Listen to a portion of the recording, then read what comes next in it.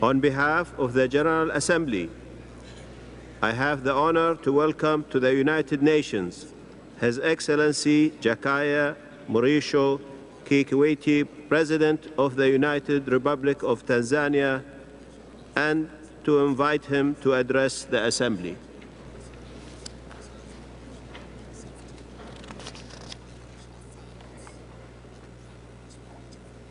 Mr. President, Madam Deputy Secretary General, Excellencies, ladies and gentlemen, I congratulate you, Mr. President, on your well-deserved election as President of the 66th session of the United Nations General Assembly.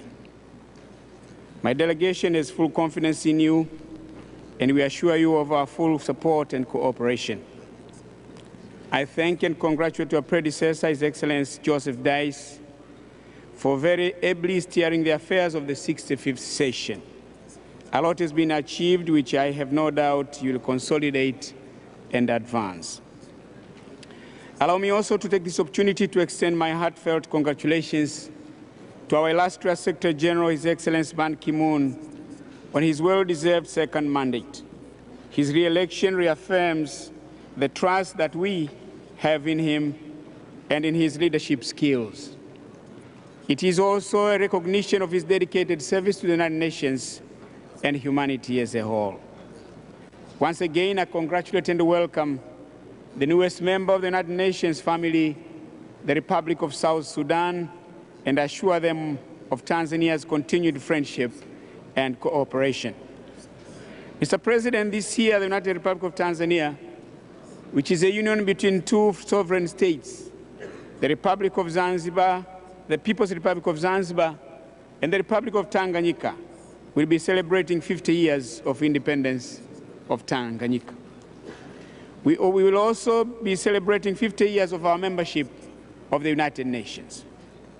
I stand before you today, 50 years later, to reiterate that that same faith in and that same commitment to the United Nations as expressed by the founders of our dear nation. I'm proud that Tanzania has remained faithful to the ideals of the United Nations and a proactive member of this august body. We promise to stay the course for the next 50 years and beyond. Mr. President, the people of Tanzania are happy to have had the opportunity to contribute in the maintenance of peace and security in Africa and other parts of the world. We've always believed that mediation, conflict prevention, and pacific settlement of disputes are the best means of resolving conflicts. As a result, Tanzania has been in the forefront of mediation efforts to resolve conflicts in the countries around us and in our region and elsewhere on the continent. Our country also has been contributing troops, police, correction officers, and civilian personnel in the UN mission, peacekeeping missions, and through regional and sub-regional arrangements. We promise to continue to do so wherever asked and whenever asked to do so. But more importantly, we are humbled to have had the rare opportunity of pioneering efforts together with Denmark, which led to the establishment of the Peace Building Commission in 2006. Mr. President, we are also proud in the 50 years of our membership of the UN to have had the opportunity to contribute to the decolonization of Africa and other parts of the world. At independence, the founding father of our nation, the late Mwalimu Julius Nyerere, said, "The independence of our country was incomplete until all countries in Africa were free." This guided Tanzania to strongly oppose all forms of colonialism, apartheid, and racial discrimination on the African continent and elsewhere. It also informed our resolve to help our brothers and sisters fighting for their independence and freedom in Africa. We had the honor of hosting the headquarters of the African Liberation Committee in Dar es Salaam until colonialism, apartheid, and minority rule had been dismantled.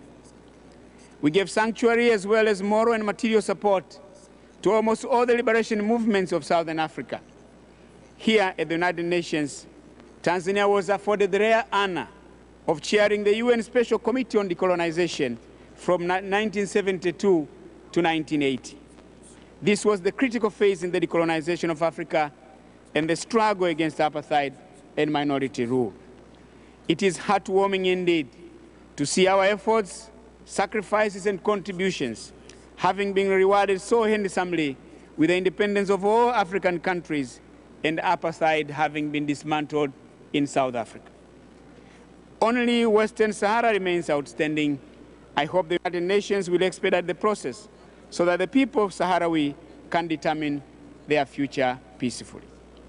Mr. President, we believed at independence, and we still believe now and always that all human beings are born equal and deserve equal pursuit and protection of their civil, political, economic, and social and cultural rights, as outlined in what has now become the International Bill of Rights.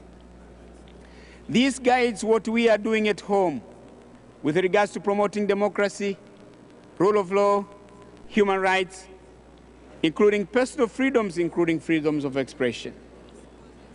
It is in this spirit also that I wish to reaffirm our solidarity with the Palestinian people in their rightful quest for an independent homeland. Our plea is for the fulfillment of the vision of two states, the state of Israel and a sovereign, independent, democratic, and viable state of Palestine, living side by side in peace and harmony. That is why we also remain in full solidarity with the people of Cuba in demanding the end to the embargo. It is perhaps the longest-lasting embargo in history. The people in these three countries, Israel, Palestine, and Cuba, have suffered for far too long. It is time their burdens are eased from their shoulders. Our other goal was, and still is, the attainment of African unity. We believe in the strength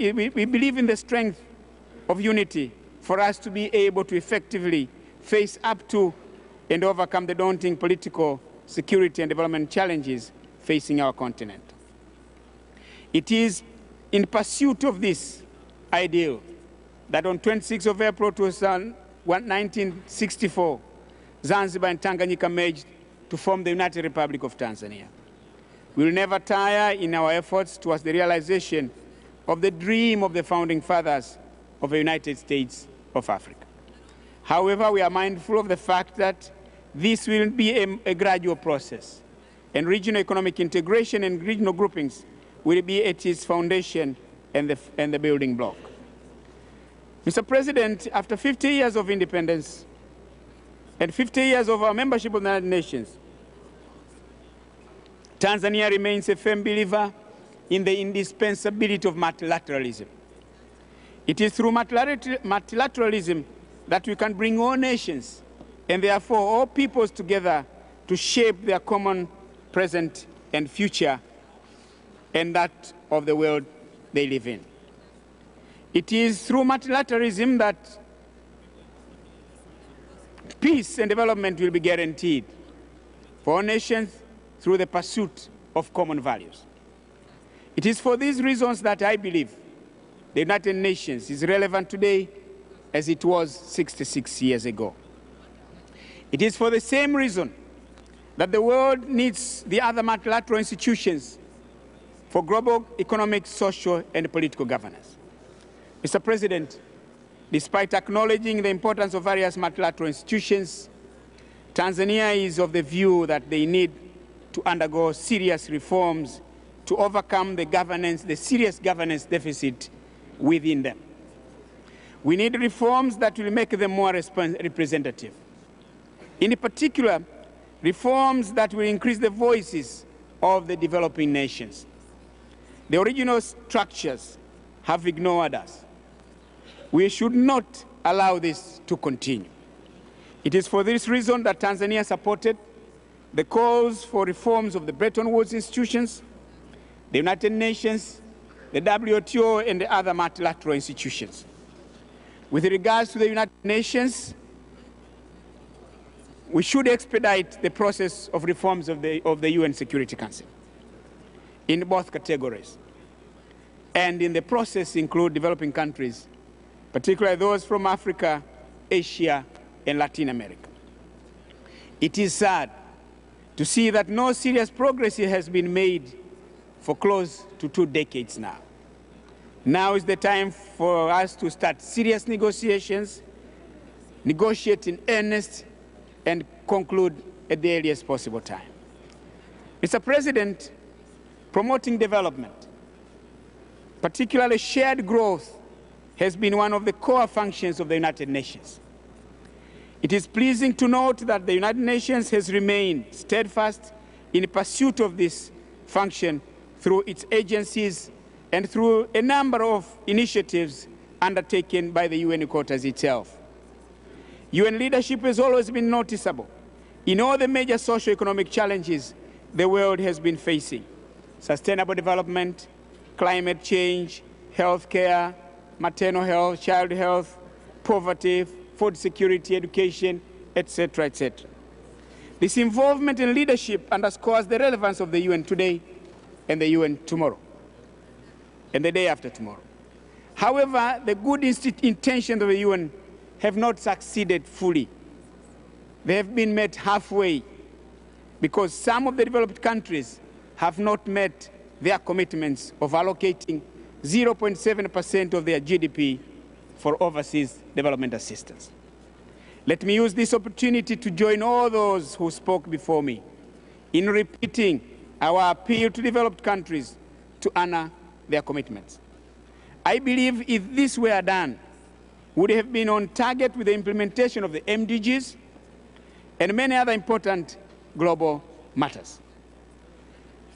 I would also like to use this opportunity to thank and to commend those few countries, developed countries, that have kept the promise.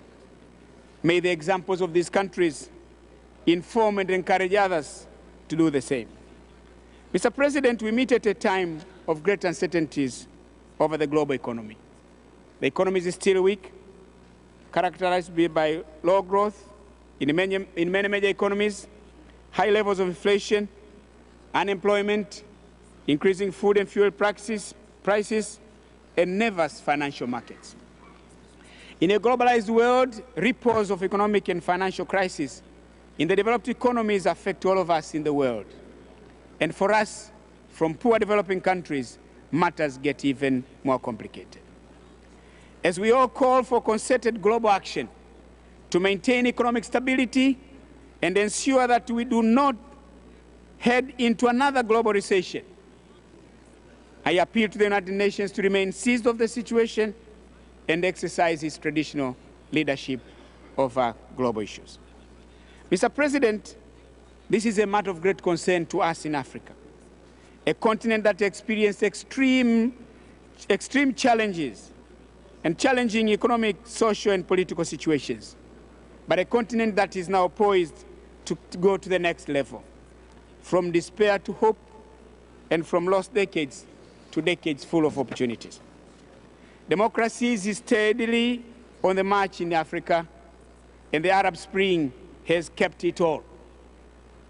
Peace is reigning almost all over the continent.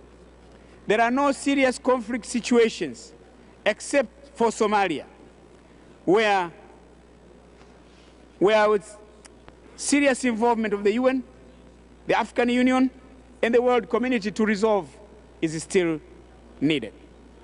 All that Africa needs most now is continued support in building the institutions of democracy and governance, as well as support in building high economies and overcome the social challenges. Mr. President, among such social challenges that demand serious attention of this world body and the international community at large is the continued drought in the Horn of Africa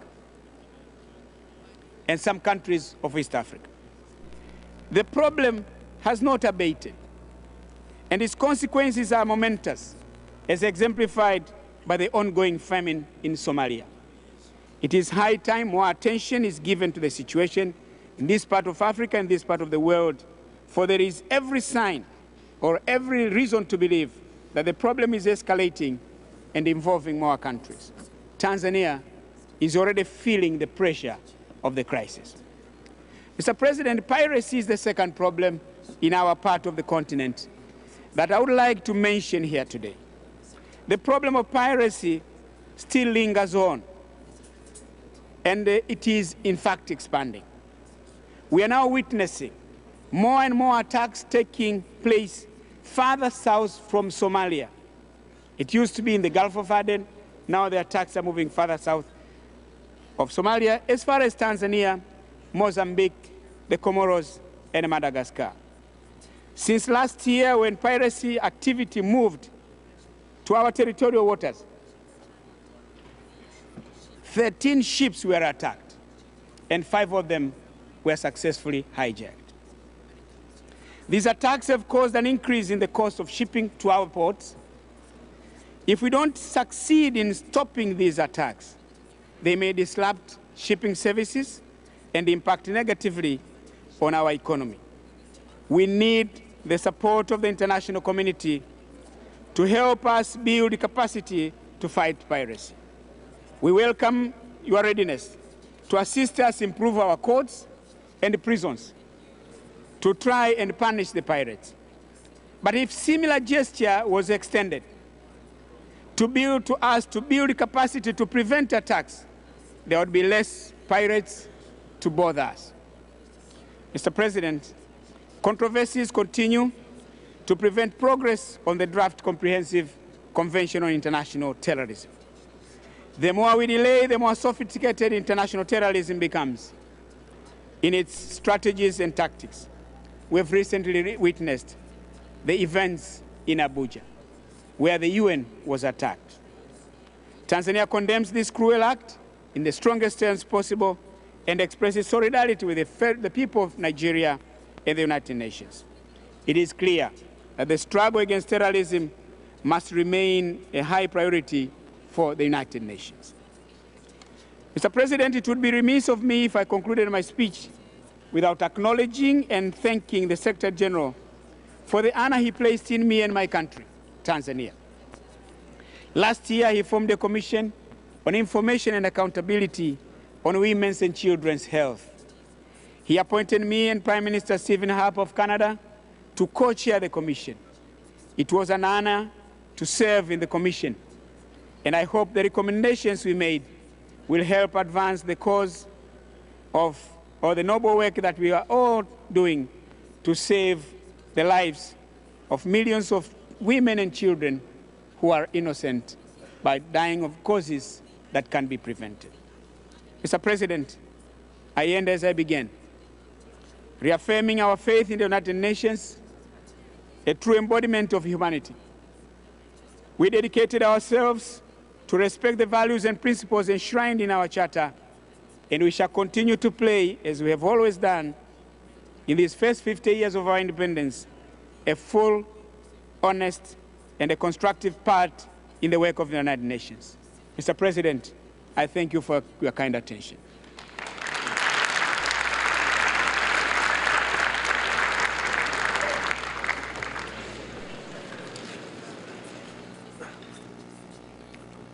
On behalf of the General Assembly, I wish to thank the President of the United Republic of Tanzania for the statement just made.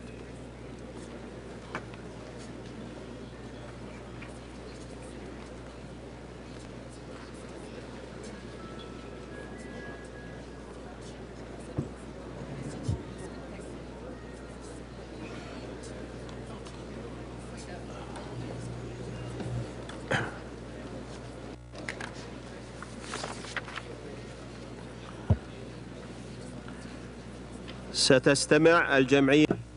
The Assembly will now hear an address by His Majesty King Hamad bin Isa Al Khalifa, and I request protocol to escort His Majesty.